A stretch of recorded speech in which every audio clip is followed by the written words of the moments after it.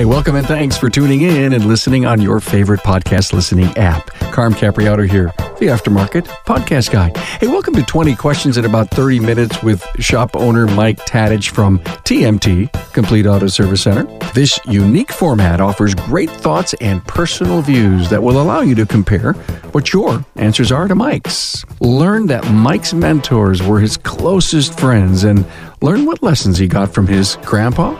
Hey, before we jump into this remarkable content, I want to share with you why a lot of shop owners are choosing Shopware. How's your search for more customers going? Is it really helping you or is it derailing your business? Shopware's leading shop management system is helping shops just like yours generate more profit per ticket with less time on the phone. Break away from your legacy system and implement a completely contactless workflow today. Get started at getshopware.com/carm. Hey, now for all the right reasons, we're not going to be face-to-face at Apex. Yet Apex 2020 is going to be a virtual experience, which has defined this year for so many of us. It is still happening and starting November 3rd, and there's going to be a strong focus on meeting the needs of the service and repair community. Details, they're going to be ready soon. Keep an eye out for it. There's more information on the web at aapexshow.com/FAQS. Hey, I need 4 minutes of your time, just 4. I've got a survey that will help me help you. You know, we're 5 years in, consistently presenting podcasts each week, 800 plus episodes, 450 plus hours of content. How are we doing? Hey, go to remarkableresults.biz/survey or find a link on my homepage. Give me a few minutes of your time or just reach out to me at carm@remarkableresults.biz. You know, I hear from so many every week, and I thank you. Mike Tatich is here. He's going to share with you how he re-energizes. I'm okay with laying all the cards out on the table and sharing it with friends and, you know, taking a little bit of a beating too from them for, well, you know, you should have did this or that. And, you know, and understanding and being okay with that. More with Mike Tatich in a minute. Now, did you know I write a blog and publish it to my email subscribers every Monday morning? I'd love you to become a subscriber to the email at remarkableresults.biz/insider or find links on my website. Are you watching the live shop tour that we do each and every week? No? Whoa. Well, if you've missed any of the shop tours, you can find them at aftermarketweekly.com. Now, the show is live Tuesdays at noon Eastern Time and is broadcast on Facebook, LinkedIn, YouTube, and so many other places, and also live on the website. Go to aftermarketweekly.com, where you can watch live and view all archived episodes. Don't miss one shop tour. You may get a great idea. Find the key talking points, Mike's bio, and links to his previous episodes at remarkableresults.biz/E566. Hey, you need to know that I enjoy bringing you the podcast. I don't feel I work at all, even though I put a lot of hours in creating, writing, scheduling, editing, recording, researching, reading. I'll stop there. I hope you are as lucky as me and don't work a day in your life.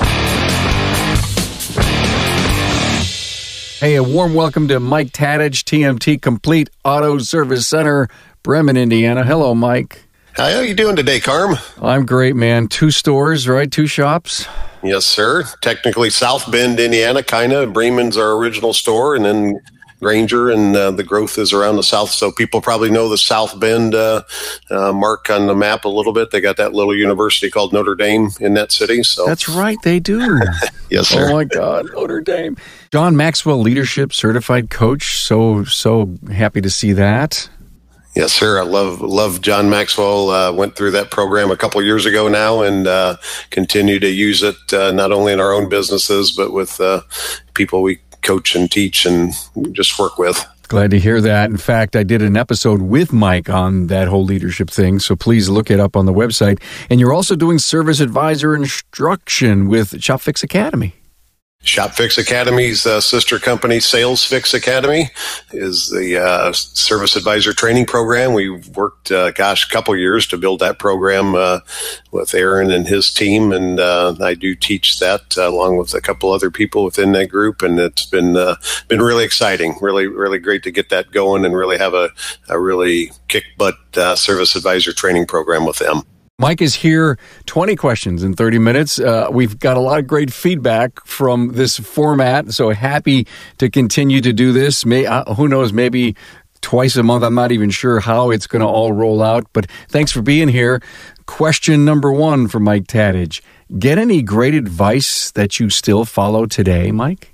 Bunch of advice. I mean, I'm a big one, so I'll start one off with the John Maxwell is nothing beats the compound effect of consistency. So I'm still in the original building and the original marriage that we both started 36 years ago as we build those. But we are maybe not the rabbit of the group, but we're certainly a slow, consistent turtle, let's say.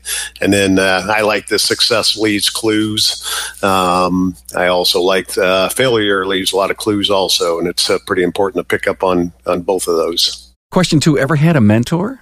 Several mentors over the years. One of the first ones I remember, I was one of 6 children. My dad passed away pretty young, so when I started in the business, I called on actually one of my best friends growing up. It was his grandfather that was a good businessman in the area, and he decided that he would kind of take me under his wing. And I used to tell my staff that I'd pay this old guy to come out and chew my butt out about once a week. I'll tell you one quick story about that mentorship with him. I was complaining, probably 25, 26 years old, a few years into the business, pointing the fingers at everybody. Employees sucked, customers are terrible. And my office was right next to the bathroom, and he says, "Stand up." And he was one of those guys that looked at you over the top of his glasses, that would literally could burn a hole through you. So he said, "Get up." And he flipped the light on in the bathroom, and he said, "See that man in the mirror?" He said, "Until you realize that SOB is the only one that's causing all your problems and the only one that's going to is going to take you anywhere, you're not going to amount to anything." And he walked out the door. And I was mad.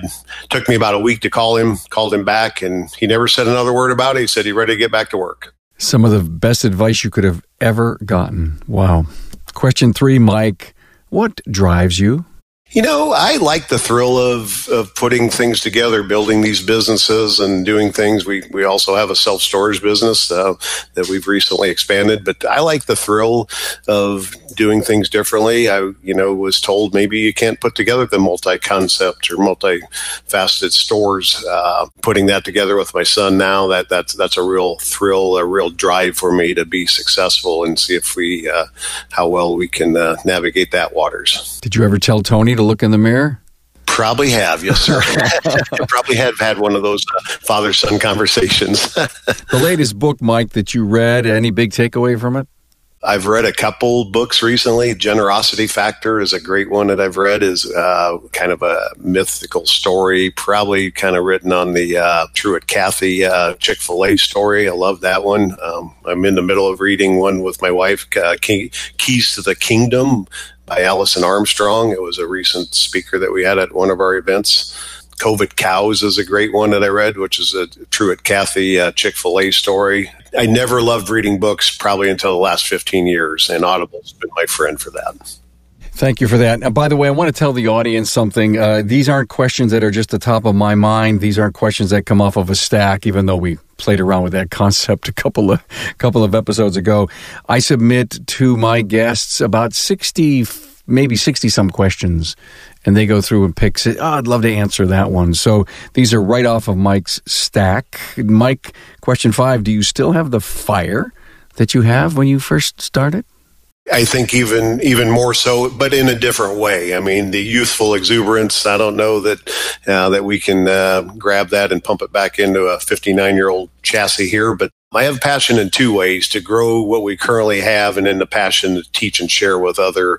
I love being around young shop owners. I get the opportunity to spend a lot of time with young guys that are, including my 32-year-old son. I love that side of it. So if I can share a few nuggets of things that I tell them one thing right up front: I've made every mistake you can make, so we can get those out of the way, and I can help you grow your business from there. I'll bet you the look on their face, the energy that you get back from them is fuel for your fire. Very much so. I mean, I just see the passion and being around those things in the Shop Fix group and stuff. And I get to see these young owners really out to do things, and reawoken my passion for our automotive industry, and know that it's got a strong, strong future with guys like this at the helm. Mike, just think if we didn't have peer groups, coaching groups, training groups, the web, where would we be as an industry? I've told these guys that. I said, man, you guys are so blessed to have these tools right at your hands. And I didn't have that when we started in 1984.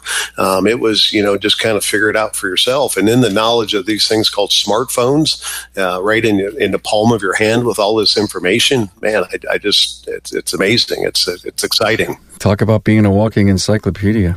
Yes, sir. How does Mike Tatich re-energize? Mike Tatich re-energizes with a couple different ways. My wife and I recently built a new home, and we really kind of made it our little vacation home that I can come home to every evening. So that's a great way to re-energize. Firing up that Harley Davidson every now and then and taking a ride is a good little re-energizer for me. A little thought clearer as well, and taking some trips as well. Good for you. Any secrets to time suck? Just that we spend too much time on things we shouldn't? I try to plan out my day. So in the evening, I'll map out things that I need to do, or I use my phone a lot and use a calendar. So I'll always have 6, 8, 10 things that I know I need to accomplish. So using that and really, putting those in a fundamental order, usually tackling the least one of those topics first and getting that out of the way is always the best thing for me. But yeah, managing it through a calendar and my phone is the best way to get away from time suck. Thank you. A big secret to building a strong relationship with your customers. For us, it's always been the customer service experience. I mean, too many people get hung up on, the brake job, the tune-up, whatever. Although that's very important, that's expected. Man, how you can make them feel, how car wash, how you can take this negative situation of a car that needs repair and make it a positive. That's really what we work on and really focus on in our shops. Any great car count ideas you could offer? We're in 2 different markets. We're in a real rural area, an original store, so that's always been a problem. I mean, you really have to work that. So I think that probably the biggest thing I learned from that, we had to maximize each and every opportunity because we didn't have 500 cars. If you didn't hit on most of the cars today, you weren't going to have a good day. So I think the small store, the small set really taught me a lot of valuable lessons, and we maximize opportunities. Did you own your town? 100% still do. So, Hey, Carm here, and coming up, Mike Tatich will share with you the top 3 things you need to have when opening a shop, or even your second or third. Hey, today's pandemic is causing so much stress and uncertainty for everyone right now, especially shop owners. Now, how do I make sure that my staff and my customers stay protected while still moving cars through the bays? Contactless service is our new normal, and having a shop management system that not only supports this, but actually helps your business thrive through it all is key. Shopware's digital workflow with Remote Pay will provide that solution for you. Amy Matnett from Auto Craftsman recently commented on social media, and I quote, "I can't even express how grateful I am that I jumped on board with Shopware on January 1st. Would have never guessed that I would be the only one writing service at my shop, as I haven't worked in the shop for the last 15 years. But she goes on and says, I'm running my shop nonstop every day with Shopware to help me not only get the job done easier and faster, but am totally wowing my customers." End quote. Hey, if you want to wow your customers too, request a demo at getshopware.com. Hey, Carm here for Apex. Now, for all the right reasons, we're not going to be face-to-face at Apex. Yet Apex 2020 is going full speed ahead to be a virtual experience. I'm really excited to participate in the virtual event because Apex will pull together some of the best and brightest training in this new, unprecedented virtual experience. It's still happening the week of November 3rd, the same week Apex was to take place. Virtual Apex will still have a big focus and commitment to the service repair community. Look for training and the chance to interact with the aftermarket community. See new product intros and more during this extraordinary event. Details will be ready for you on August 19th. There's also more information coming on the website at aapexshow.com/FAQS. Name something, Mike, that you tried that didn't work. There was a thing, I got a great idea that I was going to expand. I had some extra retail room in my shop. So I bought a Radio Shack franchise and put this Radio Shack franchise, and I was going to cross merchandise them. So I thought, gosh, 20, 30 people, 40 people a day go in this Radio Shack. I'll turn them into automotive clients. This will be a slam dunk. I'm the smartest marketing guy in the world. And it was a train wreck. And I'll remember one quick thing. We were standing in the store when it was closed on a weekend, and Tony, my partner now that was probably 12 years old, I'm saying out loud, I can't understand why my automotive business is dropped off. I just can't understand that. And he looked up at me and he said, Dad, it don't look like an automotive shop. And he nailed it. We lost all identity of what we were, automotive guys. And once I sold that off, people started flocking back in. I didn't know you did, blah, blah. It's like, that's all I ever did. And this was 14 years into being in the automotive business. I lost identity that quickly. So it taught me we're automotive repair guys only. We don't get too far out of that lane. And it taught me to really focus to stay in my lane.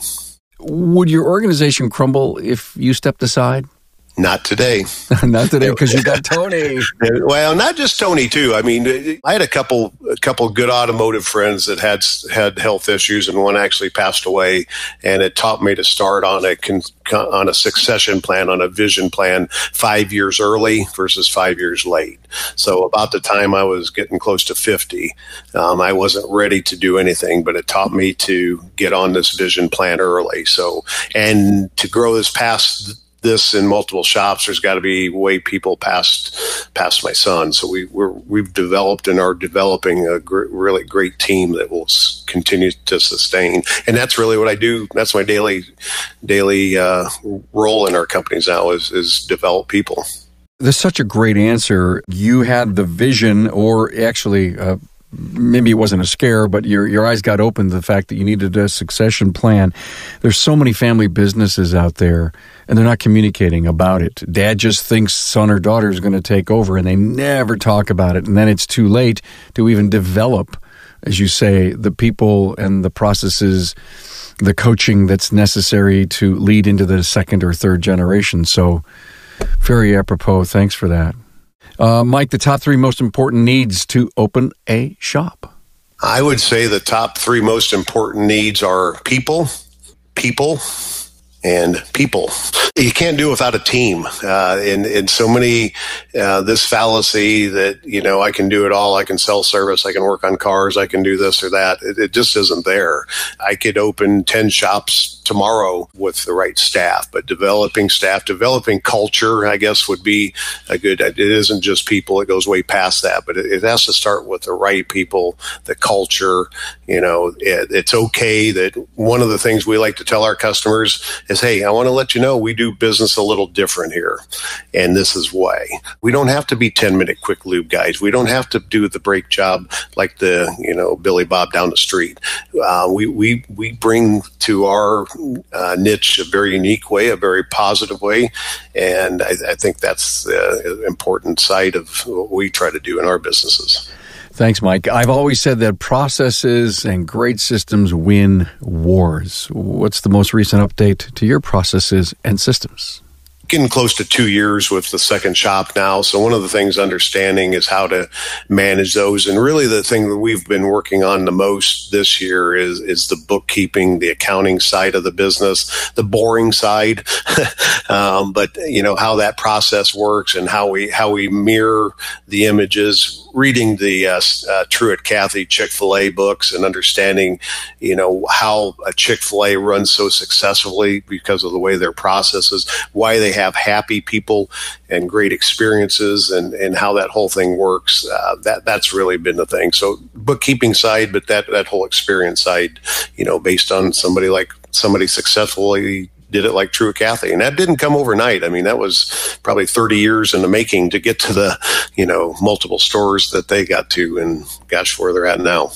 Going from 2 shops to 3, are you going to have your processes more and better dialed in?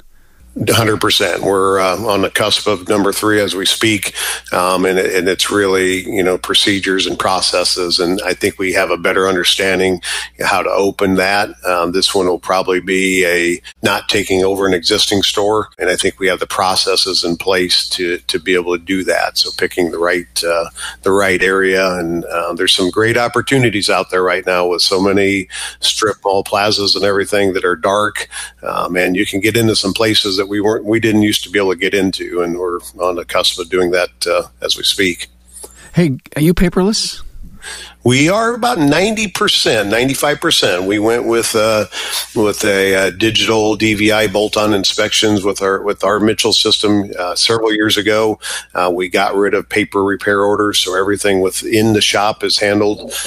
Technician notes are handled all electronically, so it's all tracked that way. About the only thing we still actually produce, we still print a paper repair order. And it's funny you asked that. We just got done talking about that.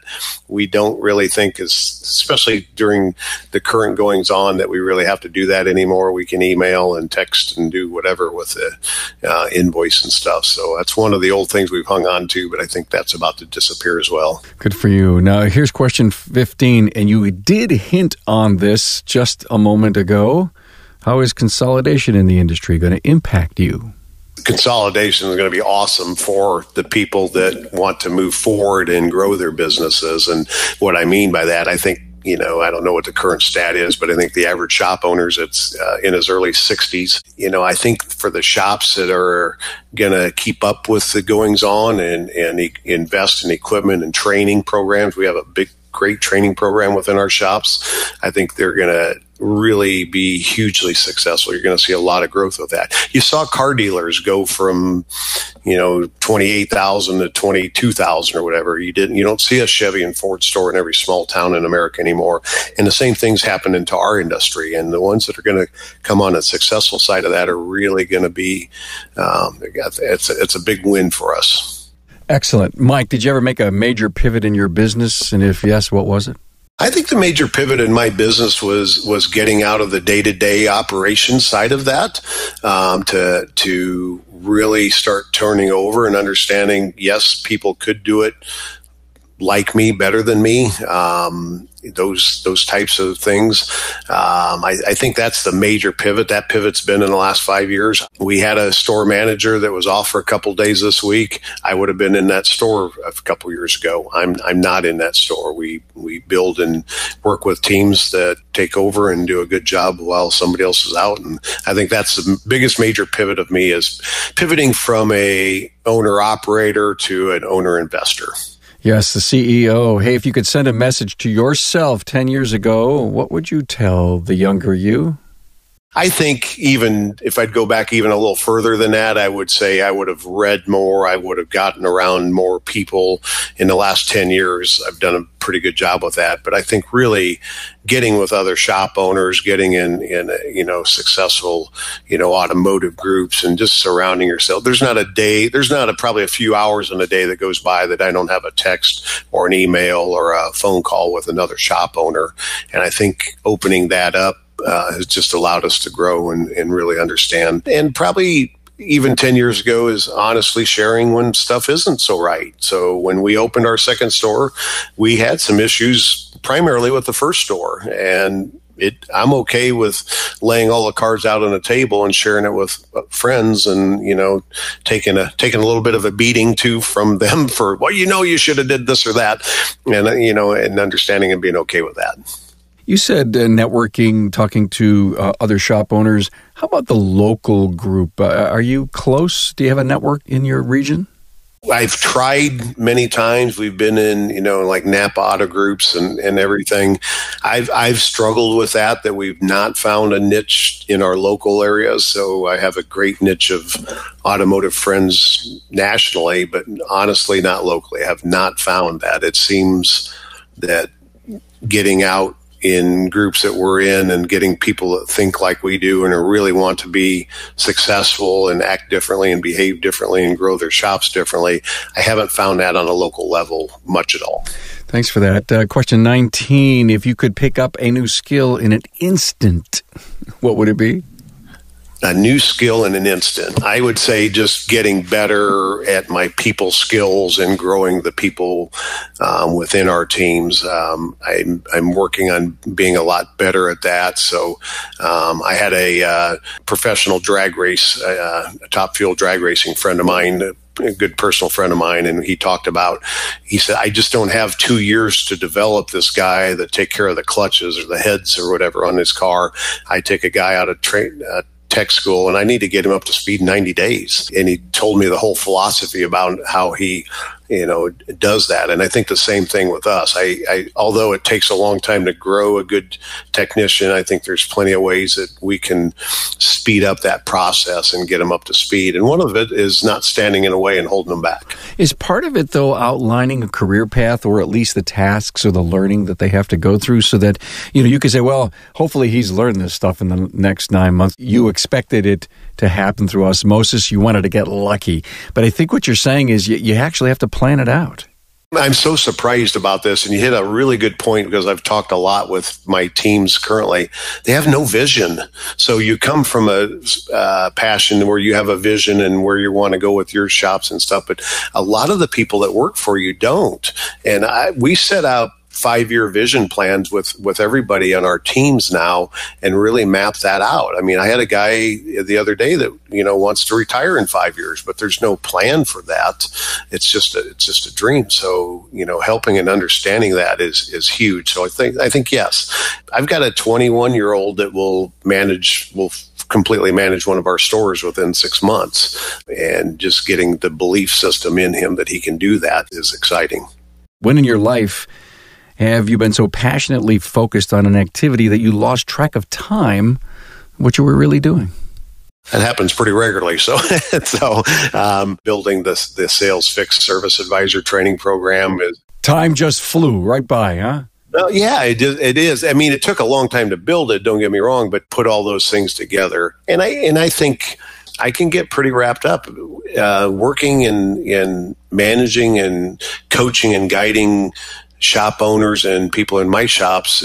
I can lose track of time really quickly with that, because it's just I have a lot of positivity and a lot of energy for that side of our businesses. Well, yeah, I so can relate to that. Boundless energy. I mean, that's what happens to me. I mean, I produce how many episodes and a couple of live shows a week, and I'm in the deep end of the pool almost every single day.